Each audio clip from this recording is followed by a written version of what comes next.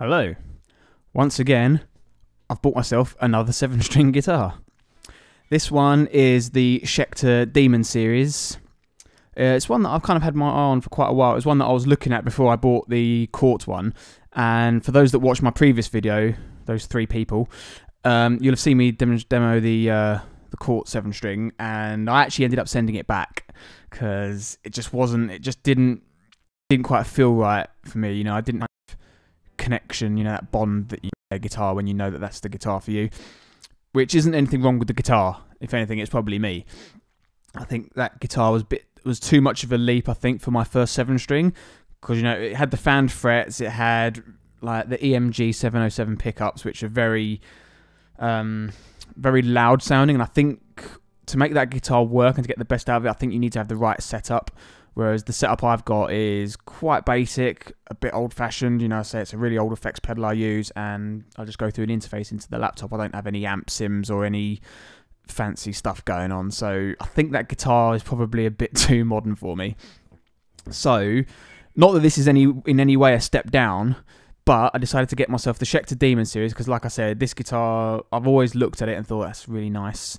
I love the matte black finish. It's really, really nice. I love the yellow sort of border on it. I don't know what the technical term for that would be, but yeah, no, just everything about this guitar I think just looks really, really, really, really cool. It's my preferred type of bridge as well. This bridge here, because I think it's just easier when muting and when just playing in general. I prefer these kind of bridges. No locking tuners on the back, but you know, I've never had locking tuners, so what's the difference? It's actually surprisingly light as well for a 7-string. I thought this was going to weigh a ton, but it's got a decent weight to it, and it's really comfortable to play. It sits really nicely. The neck is pretty streamlined. The action is good on the strings as well, so you're not having to push down from too far away from the fretboard. It's, on the whole, it's really, really good. And sort of done all the testing, no dead frets. The intonation was perfect, so I was really, really happy, and I was able to just kind of crack straight on with it.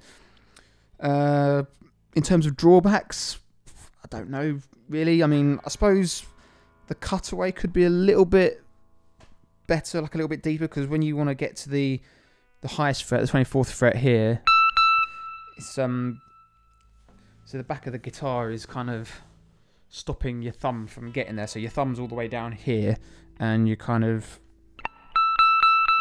So I mean, but I'm not going up that far the fretboard anyway most of the time, so it's a very minor drawback. But in terms of the sound, straight away when I plugged it in, I thought, yeah, this is nice. This is a good sound. It's not trying to blow my face off when I whack the distortion on. I don't have to spend ages adjusting all the dials and everything to try and get the perfect tone and everything. I was able to just kind of plug it straight in and go. It arrived in drop B tuning, which is standard for 7-strings. So all I did was I've just tuned this into drop A, so that I can just play a kind of few chuggy riffs on here. So.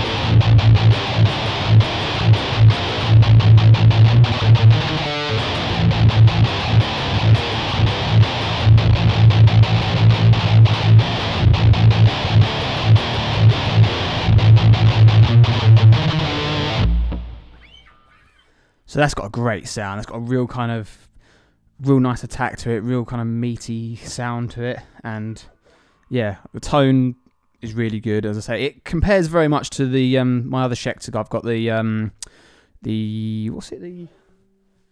Diamond series one. I think it's the Extreme. I think. So bad I don't even know what my own guitars are, but yeah, it's got a tone that's very, very similar to that. It's not got the same pickups, but it's got a tone that sounds familiar, which is what I liked. And with Schecter, you know what you're going to get. You know you're going to get quality. You know you're going to get a decent guitar. In terms of how it compares to the Cort, I would say it's certainly easier to play. and it's kind of less intimidating to play as well, especially as the Cort one had fan frets, which is kind of weird when you're not used to that sort of thing. And if you're like me and this is the first time playing a 7-string, it's a bit of an awkward transition to make, because having that extra string there does get kind of confusing, because you automatically, because you've been playing a 6-string for so long, you think, oh, this is the low E string, and then you realise that, oh no, this is actually the low B string or A string. So trying to get that right, and whenever I go to play an A minor chord, I always end up playing an E major chord. Oh, no, that's it. You know, keep making mistakes like that. So it takes a bit of getting used to, but I think a guitar like this is probably the best in terms of getting you used to how a 7-string feels, how a 7-string sounds. And obviously I'm still trying to get to grips with learning this. I've only had this guitar for about a week, and I haven't played it all that much. So I'm looking forward to kind of learning a few songs on it and getting used to the way it sounds, the way it feels, and basically navigating my way around the fretboard, having an extra string on there. Because I mean, I don't know, do 7-string guitars, do you play scales on them? I've never even really known. I mean, I'm assuming you do, because you've got that extra string there, but playing a scale on a 7-string, I wouldn't even know where to go on it. So that's kind of weird, really. It's almost like learning guitar again.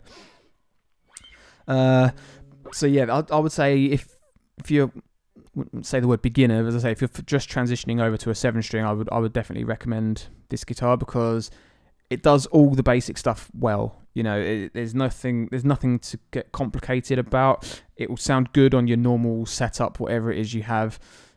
And yeah, this is just a really, really good guitar to begin with. It's a solid, you know, it's a decent guitar. In terms of the high frets, I would say the Cort guitar actually sounded better, and I said in the video as well that I actually preferred playing the higher notes on that guitar than I did to playing the lower notes. On this guitar, they don't shimmer with the same brightness, but it's still really nice.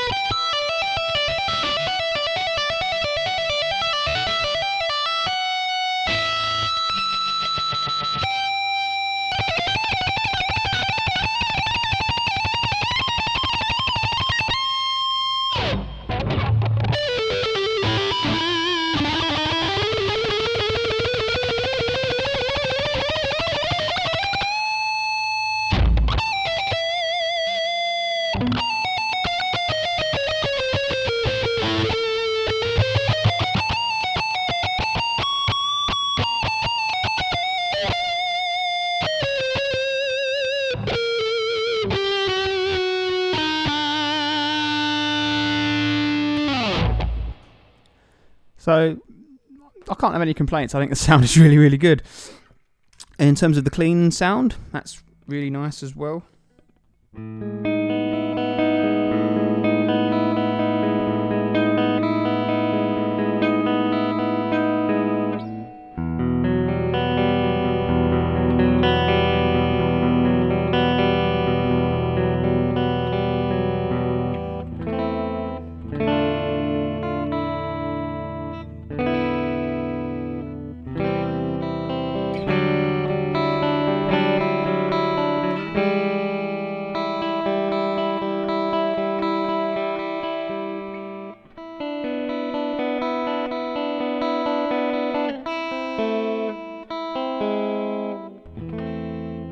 So again, really nice sound, really clean, bright, shimmery. It's really, really good.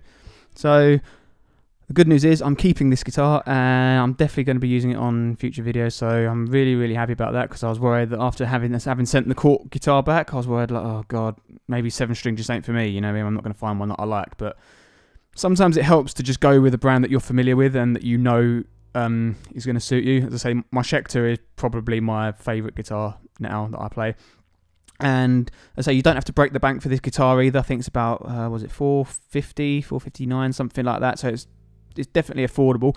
Obviously, it's not going to be high range, and if you're someone that wants like exceptional quality and a few of the extra features that make a guitar that little bit better, like I say, like locking tuners and maybe slightly more advanced pickups and everything, then obviously, yeah, you're looking at spending over $1,000 and everything. But if you want just a decent, solid guitar that is going to do a job for you, and you're just someone like me who just plays at home and just records at home using their own stuff and isn't in a band and recording high quality videos, then it doesn't really matter. I say a guitar like this will do the trick, perfectly. So that's about all I've got to say on it.